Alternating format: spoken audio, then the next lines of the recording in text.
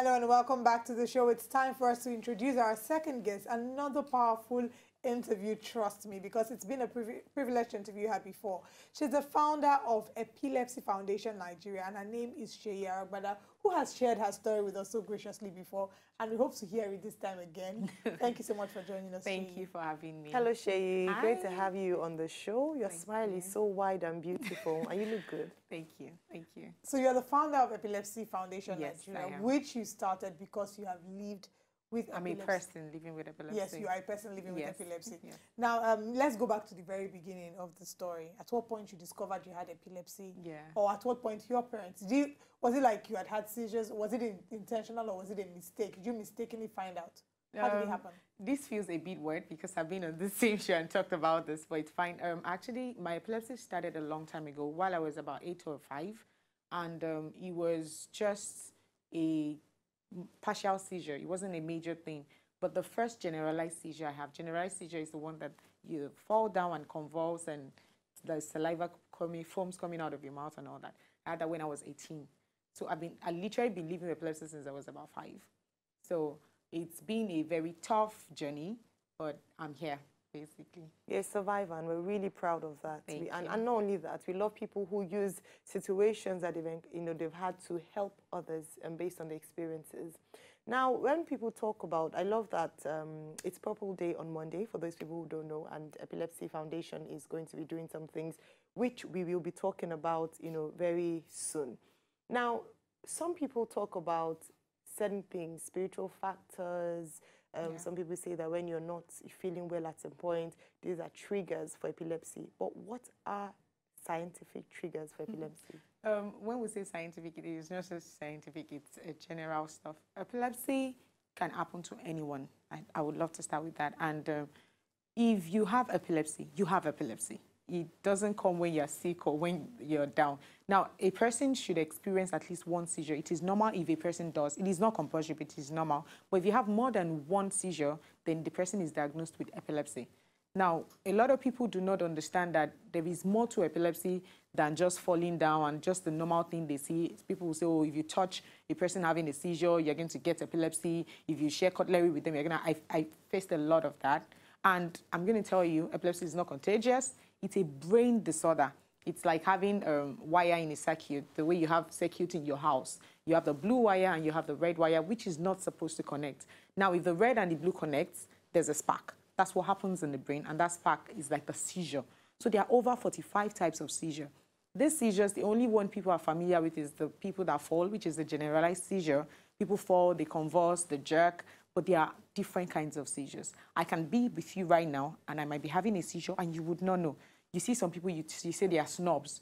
The person is probably having an absence seizure. The person is not aware. The person is just staring at you. It might last for 5 seconds or more. The person is staring at you, and you're wondering, why are you looking at me? But the person is gone. The person is having a seizure. The person might be trying to pick up something. The person keeps picking it up, and you're wondering, why are you lifting that and dropping it back? The person is having a seizure. Some people, a part of their eye just starts to twitch. You don't know. So I might be with you now, my hand is just twitching. I'm actually experiencing a seizure, but you wouldn't know. So people need to be aware, really. All right. Your parents found out that you had epilepsy. Was it at 5 or at 18 that they knew of this? At 18. At 18? Yes. What was their reaction? Normal African thing. My mother was like, no, my child does not have epilepsy. What are you saying? You are saying nonsense. She doesn't have epilepsy. It's just convulsion. It's just. But the truth is that everybody is going to be in denial. But the earlier you accept it, the better. And over time, she learned to accept. A lot of people will say, oh, I have seizure disorder. It's still the same thing as epilepsy. You have the seizure disorder, it is still epilepsy. So for a very long time, I'd rather say, oh, I have seizure disorder, because there's a less stigmatization attached to the seizure disorder than when I say I have epilepsy. But we're just being ignorant. Yeah. It is still the same thing. So she didn't accept it well. It didn't go well. But over time, she has no choice but to accept it, because I'm a child. She can't throw me away, really. So how have you managed it? Now, what some people are afraid of is because they feel that it is a very fatal condition. So they think that once you have it, you're on a time, you're a death sentence. It is death sentence, and very soon it's just a matter of time. Can you just enlighten people as to how you managed it? You look, obviously they say things don't show on the face. No one would ever imagine, because you look so healthy, so bright, so beautiful. Yeah. So tell us, how have you been able to manage that, and how people can support others? Aside from talking about mind, you can manage epilepsy in different ways. you can go through surgery. Doesn't mean you stop having epilepsy, you just stop having seizures. It controls the seizure. You can be on medications and you can be on a diet called ketogenic diet. It's a protein-based diet. So I use medications, and the truth is that it is very expensive, and over time you keep taking these drugs. There are times that you get very weak, you're drowsy, sometimes you get aggressive, you know. So managing it, I think it is about people who are around me, because a lot of people say, well, how come you don't have scars? I actually have a few scars in private areas, maybe my lap or my thigh or something. So the thing is, if you have people around you who are supportive, you wouldn't really have to go through so much, because by the time I'm about to have a seizure here, I'm probably around my friends or around my family. They know they're supposed to move the table and move things around me that can hurt me. So what I basically do is, number one, I stand up for myself. When I tell you I have epilepsy, you cannot condemn me for having epilepsy, because I already told you I have epilepsy. It's a lot. I mean, there's still stigma attached, but the moment you can open up and talk to people, I have epilepsy. If you have a seizure, educate them, let them stigmatize. It's fine. But educate people around you. If you have a seizure, they know how to take care of you. Yeah. The people that will not listen will still not listen, but at least a few people will know how to take care of you. And I take medications every day. I can't mention the name of the drug because some people would think that will work for them and buy it. It is advisable for you to go see a neurologist that would give you drugs or medications that will work for you. For some people, diet works. I tried the diet, it didn't work for me. So I would say that love is what really keeps me up till now. It's not even about the medication, it is love. You mentioned stigma. Can you give us instances when you've been stigmatized, and has it affected your relationship with people? Some people will be wondering, she has epilepsy, she's going to see somebody that will marry her. So have you dated, and did the people you dated know that you had epilepsy? I would say that stigmatization has always been, it still is till date. I mean, you want to create awareness to people. The moment you mention epilepsy, they're like, or they have the look like, peace, that kind of thing. So the thing is, I've had people back in school who would say, oh, if you share cutlery with her, you're going to get epilepsy. It is not true. You can't. I've had people while I was 7 where I've had names, shaking girl, Banje, this, that. People give you different names. People call you different things. People run away from you. I've had friends that deserted me because I was having recurrent seizures. I was always having seizures back to back. It was really bad in school. And I would say that it has affected a lot of relationships. But the truth is, if you want to go, you can go away, because my health really matters to me. I can't be going through so much and then you're somewhere stigmatizing me over that after going through so much pain. I go through pain of drugs. I go through pain of having a seizure. I don't know if my next seizure will be my last seizure, because you literally live like every day might be the last day. You don't know when you die, really, because you might have a seizure here now and that's it. Or maybe I'm beside something I'm not supposed to be on. I hit my head on that thing. I'm gone. So I live my life appreciating myself every day, and I cannot let you spoil that vibe or bring your negativity towards me. So it has affected relationships. It is going to, if you're listening to me right now, it is going to affect relationships. It's going to definitely affect relationships. People are going to run away from you. People are going to avoid you. But you need to always remember that you come first, and you need to stand up for yourself, really. Right. Thank you. I love your confidence. I love your boldness, and no one can take it away from you. That's the beauty of it.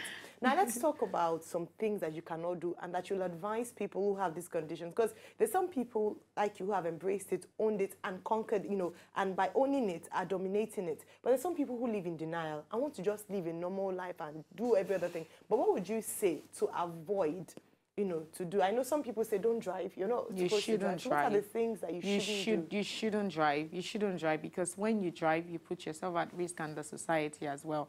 Imagine a bus driver that has epilepsy and wants to be driving. I mean, you're going to kill people. There's been accidents that people cannot even report what caused the accident, because even the government is not helping matters. So you're supposed to, the FRSC gives driver's license, right? Yeah. Now you're supposed to check their health stuff. They just give out driver's license. And you hear different accidents, different road stuff. A lot of them. Nobody says epilepsy caused one. But the truth is that there are a lot that is caused by that. So you shouldn't take alcohol, because when you take alcohol, it is not good for you. Don't stress yourself. Don't miss your medications. Don't let, for example, now myself, one of my major triggers is emotions. I can get too hungry, I can get too happy, I can get too excited. So I try to balance it. If you're about to get me angry, I would rather walk away from that situation. So know your triggers. And for some people, before you even have a seizure, you get an aura. For some people, it's a running stomach. You start feeling that your tummy. At that point, get yourself in a safe place. Don't bother about who is there. Even if you are in the mall, lie down on the floor. let the seizure take its course, you know. And there are sometimes that people will say, oh, I'm about to have a seizure. For me, it is actually a slight headache at the back of my head. The moment I start to feel it, I don't care where I am. I'm going to lie down on the floor. If it is somewhere, a couch, I will just put myself in the recovery position, which is on the side. The moment you're on the recovery position, you are sure that you're in a safe place. Or you tell somebody around you, even if you don't know the person, just tell the person. If that one walks away, call another person. Or just get yourself somewhere. So basically, because in Nigeria, we can't be wearing medical tags. You're not even wearing tags. You tell them epilepsy, they're running away. How much more when you wear tags and they don't even give you the chance to express yourself? You're already epilepsy, start running away. So basically, we can't wear medical tags to even alert people. But on my phone, I have an emergency stuff that in case anything happens to me, you click on it. That's the first thing that comes up. What you should do, who you should call. Beautiful. So basically, thank you for sharing this. You mentioned the recovery position. Yes. I want to find out what are the other things people need to know and what are the myths we need to burst. Now, some people say, oh, if you share cutlery with someone who's living with epilepsy, you... That's ridiculous. You know, you hear people say, oh, you can't get married to them because if you kiss them, you exchange saliva, oh, you're going to contract epilepsy as well. So what are the myths that we need to burst? I will start with, I'm the only person with epilepsy in my family.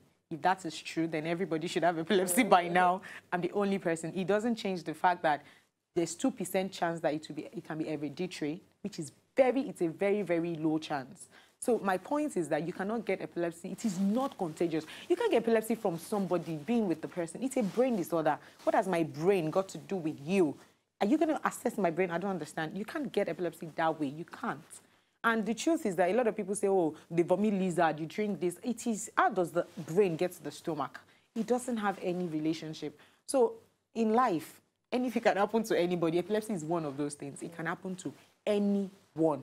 And it can be treated. It is treatable. It can be treated. It can be maintained. You can live a normal life with epilepsy. Not totally normal life, but you can still live a normal life with epilepsy. So you mentioned the things. I had asked you again, what are the things to know? You said the recovery position. Yes. So if one sees somebody that has an okay, if you see someone who is having a seizure right now, the first thing you need to do is check if they have any tight clothing, maybe a tie for men, or maybe somebody that has a chain, like that chain on your neck. Take it off. You know, if there's anything around them that can harm them, push it away. As you see that, don't restrict the person. Don't put anything in their mouth. Don't hold the person. Spoon. Don't do that. It's like saying two wire shocking and you're putting spoon in the middle. What are you doing? You're killing the person and you're hurting yourself. If the person starts and your hand turns, what are you going to do about that? Don't force. Don't put your hand. Don't put anything in the mouth. Turn the person to the side. Which side? You can put it to the left. You can put it to the left side, put the person to the side, time the seizure. You shouldn't go past 5 minutes. If it goes past 5 minutes, the person's life is in danger. So you should get a pharmacy or something or hospital to take the person to. There are drugs or injections that abort seizure that you can use to abort the seizure while the seizure is taking its course. But you cannot abort the seizure yourself by restraining the person. You don't need to do any of that. You don't need to be scared. Once the person is calm, just ask the person, oh, are you all right? That post sections to it that after there are some people that for 3 hours they don't know what they are doing. Some people for 3 days they've not recovered from that seizure. But for some people immediately they are fine. They don't even know anything happened. So just act normal and treat them normal. So 5 minutes, if it's beyond 5 minutes, it's an emergency. Yes. You have to find somewhere to go. Yeah. I mean, thank you so much. This is so enlightening for me personally because I was in school with someone like that and we used to be so afraid. Wow. We thought it was a spiritual problem because, the only time people fall under anointing is in church or when they're casting out demons. So you just think, they've started manifesting. So it's really, really important for you to talk about this and for people to be aware. Now, another thing that people are concerned about is social life with regards to marriage. We talked about dating, but in marriage, some people worry, will the person be able to have sex? You've talked about the fact that certain things excite and can trigger it. Would the person be able to have children? Would the man be fertile? How can a spouse be able to support, someone like that? These are things that some people are not aware. Can you please shed more light on that? We have people in the foundation that we care for who have kids. We have people who are grandmothers. We have people, yes. So there's a particular woman who is 80 years old and she's lived with epilepsy all her life. But she's not Nigerian, she's white. She's in the US. We have a lot of people support us from all over the world. So you can get married, you can have children, you can be in love with your spouse, you can make love, you can have sex, you can do anything you want to do. Now, everybody has different triggers. The way mine might be extreme emotion and maybe missed medication and stress, for someone else, it could be flickering lights. all those light strobes that flicks and all that. No wonder you watch some TV shows and they say viewers who have photosensitive epilepsy. Yes. So everybody has different triggers. For some people, the way I'm saying, no, don't take alcohol. Some people will take alcohol and they are fine. For some people, they are on a particular drug. It doesn't suit them during pregnancy. Well, for some people, that's what works for them. So it's really you. So you can live a normal life, including getting married with epilepsy. I mean, there are certain states in Nigeria, there are parts of Nigeria where they say, oh, you cannot marry me because you have epilepsy and all that. They're everywhere, but it is uncalled for. And to really stop this stigma, it is something that we all have to do together. Everybody. Very quickly, tell us what we need to do on Monday, which is Purple Day. Yes. Purple Day, we are having a campaign called Have You Seen Epilepsy? Because you don't see epilepsy, but we feel epilepsy. And the campaign, we're going to be having school kids, we'll have adults, we have everybody is invited. We're going to have professional bodies like the neurologists, the nurses, the caregivers. We have them talk about epilepsy and the role they play in taking care of people living with epilepsy. We're going to have people living with epilepsy come and share their experiences. We're going to have people who maybe have sisters. We have a particular woman who is coming. She lost a younger sister to epilepsy at the age of 28. She died 2 weeks ago, so she's coming to speak as well. We're having so many people. So it's all about awareness, really. So we're having it in Magodo. Just wear purple. It's not compulsory if you don't have purple. It's happening on Monday? On Monday. Monday, March 26, 10 a.m. at Magodo Phase 2. So if you want to get more details, go to our page at Epilepsy Nigeria on Instagram and on Facebook and on YouTube as well. Epilepsy Nigeria. Or check our website, www.epilepsynigeria.com. All right, great. Thank you so much. Now, don't forget, this month is Epilepsy Awareness Month. Purple Day. Purple Day. Yes. And 26th in particular is the day when we'll be gathering Magodo Phase 2, courtesy Epilepsy Foundation Nigeria. Yes. Thank you, Seyi Aragbada. So it's been wonderful having you on the show. All right, we're going to have to close now. I know that for many people, it's like we should just keep going. There's so many things we want to talk about. But the show continues tomorrow. Please join us 12 noon to 1:30 p.m. Olive and I will be right here. But before we go, it's to say happy birthday to all those who are celebrating today. If today is your birthday, happy birthday to you. You share your birthday with grades like Tony Elumelu. Happy birthday to Tony Elumelu. Happy birthday to you indeed. And don't forget, if you'd like us to celebrate you or celebrate a loved one, a close friend on Hello Nigeria, send us their picture a day before and let us know that next day is their birthday, and we'll be more than happy to celebrate them with you.